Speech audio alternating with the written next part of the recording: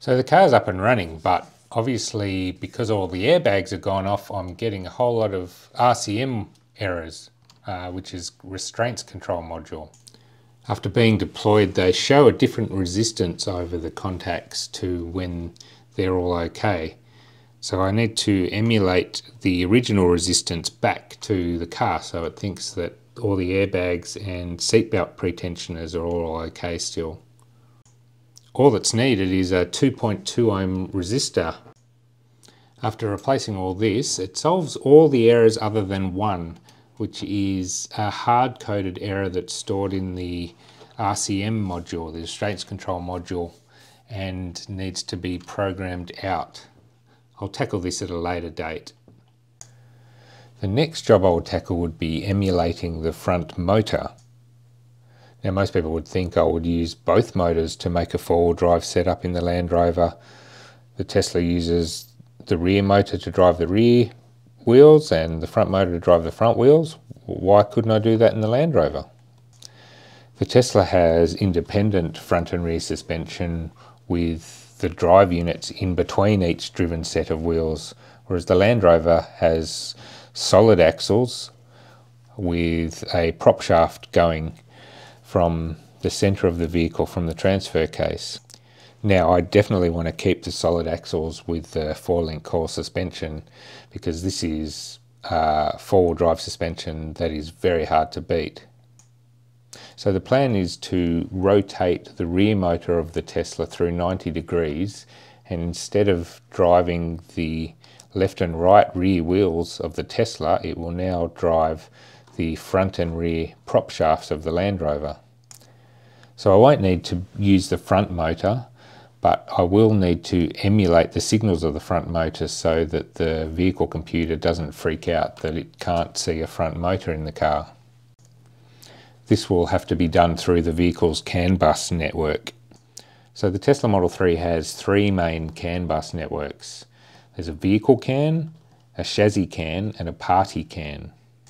The vehicle CAN bus wires can be accessed with an aftermarket adapter that plugs into the wiring harness at the back of the centre console. The chassis and party CAN buses were a bit trickier to gain access to. I looked through the wiring diagram and decided that I would try to tap into them on the restraints control module, which sat in the middle of the car underneath the centre console. Now that I had access to all the CAN buses, I could hook up some Arduino DUIs with a CAN bus transceiver to start decoding the signal. Now, a very generous individual called Colin Kidder has written some excellent open source software called SavvyCAN, which is specifically designed to reverse engineer this sort of CAN bus messages from any car you want, really. So after downloading the software and installing the relevant firmware onto the Arduino DUIs, I could hook up the computer to the car and start recording CAN bus logs. Looking at the wiring diagram, I realised that the front drive inverter just used the vehicle and the party CAN buses. So I took some logs with the front drive inverter both plugged in and then unplugged, and then used SavvyCAN to compare them, and it showed me that there were certain frames missing. So I made up some ESP32 microprocessors with CAN bus transceivers to play these exact frames back to the car. This is the plug that goes to the front inverter down here. So this is all the communications to the front inverter. It has two CAN buses talking to it. This is the party CAN bus, that's a vehicle CAN bus. There's a high voltage interlock, which is just a link through some resistors. And there's a ground. Black is the ground, green is switched power, so when you turn the car on, it sends power to this, which starts the logic of the front motor. So normally there's no power, obviously, because it's not using the front motor when you're just sitting in the car. So These are just two ESP32 microprocessors that just send CAN bus data. So let's see if it works. Switch the car on by activating this handle. Here the contactors click in. There they are. So what I'm doing is I'll put my foot on the brake and hopefully it will not trigger errors. Oh yeah, so that noise is the oil pump running. I can unplug that, I forgot to.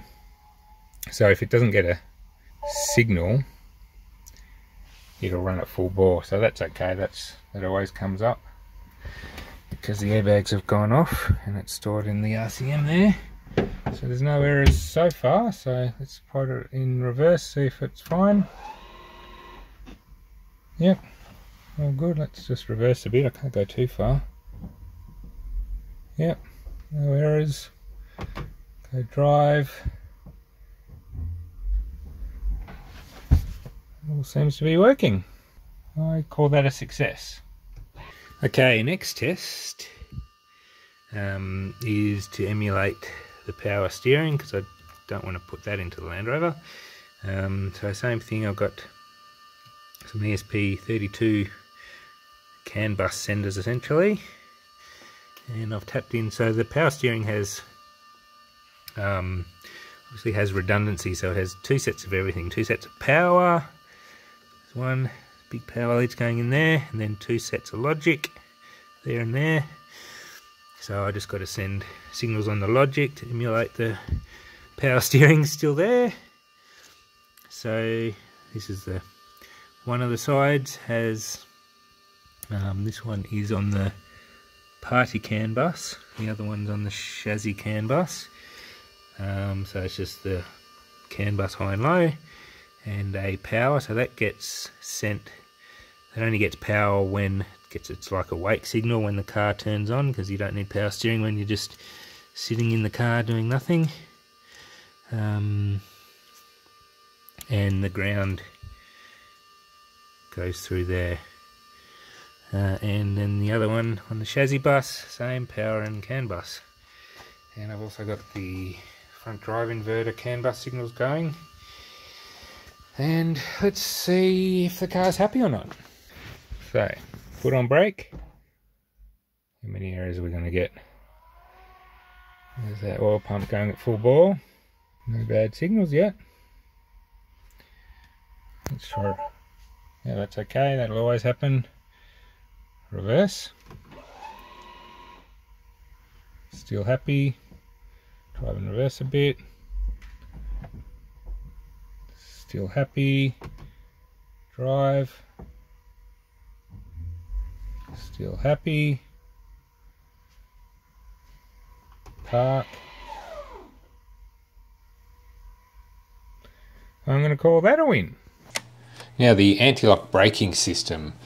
This is something I don't really want to use in the Land Rover. I don't have any wheel speed sensors in the Land Rover and they're sort of hard to retrofit. So this is another thing I'm going to have to emulate somehow. So let's unplug it and see what errors I get. On the brake, let's see how unhappy it's going to be. Disabled, that's okay.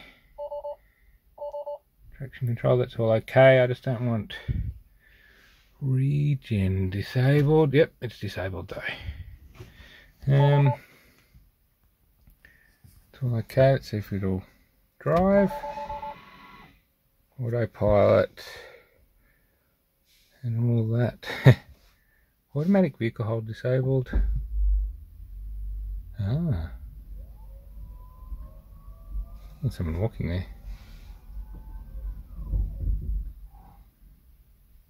I think that is a person.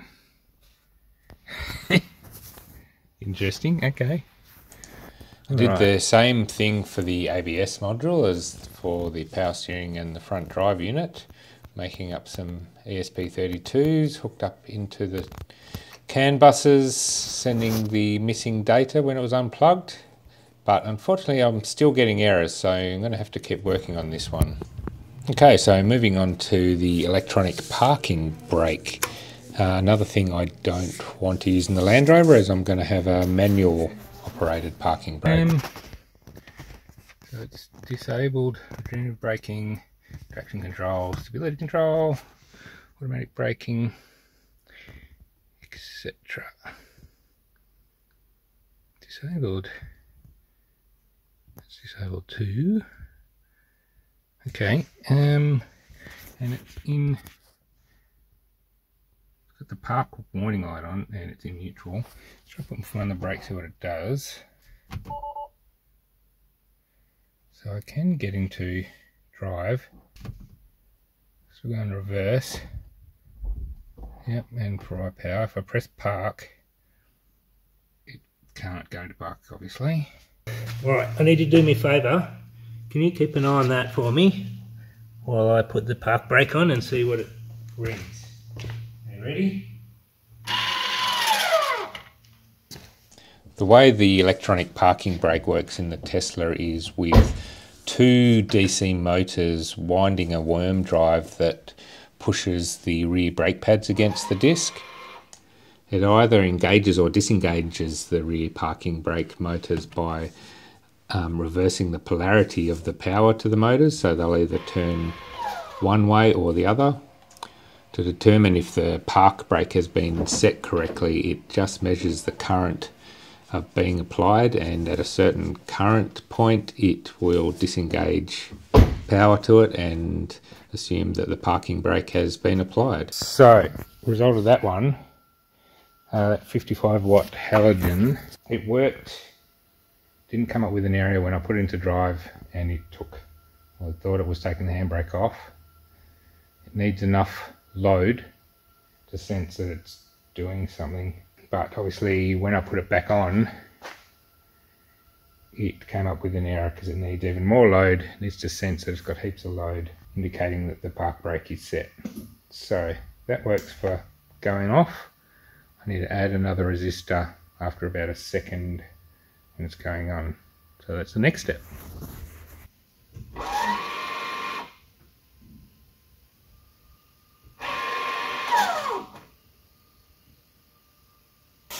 That confirms that's the wrong way around. Let's try it the other way. Alright, I've reversed the polarity of the circuit, so let's see what happens.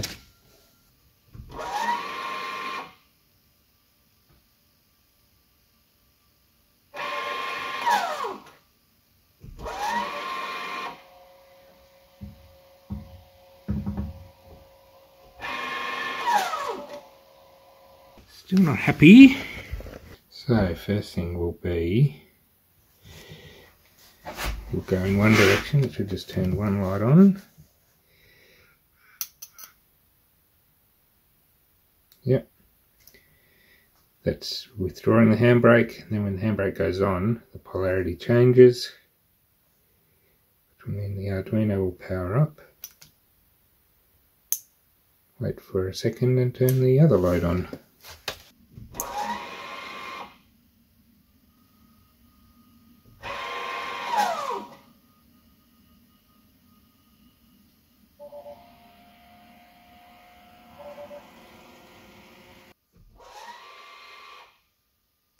This test showed me how the inrush current of the halogens was stopping the microprocessor booting up properly, so I added a capacitor to help with this. Okay, another test. Change the code on this to take out all the delay because it takes a while to boot up, so I think the time it takes to boot up, as soon as it's booted up, turns the relay on. I think that'll be about right, so we'll see what happens. Here we go.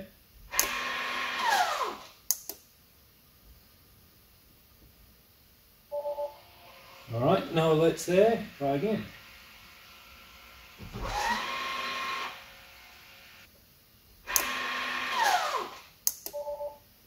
Second time you do it, it seems to get an alert. I do it most of the time. It's pretty good. Every so often it's getting an error. I feel like it would make a big difference beefing up a lot of these wires. So I think when that comes on, there's a big surge of power and it's not helping the microcontroller power up cleanly. I feel like this was a fairly successful test. It was pretty much working. I feel like both sides have to be pretty much in time with each other, otherwise the car gets a bit upset. It likes to set them so that they're coming on at the exact same time. So I feel like if I have the exact same setup on each side, this would help a lot. So we've made good progress here, I think. What have we done? We've sorted the front airbag and the seatbelt squibs using some 2.2 ohm resistors. That was a nice easy one. We've successfully emulated the front motor inverter using CAN bus. Also sorted the front power steering logic with CAN bus. Unfortunately, we failed with the ABS module emulation with the CAN bus. So we're going to have to revisit that one. We made good progress with the electronic parking brake. Still more work to be done though.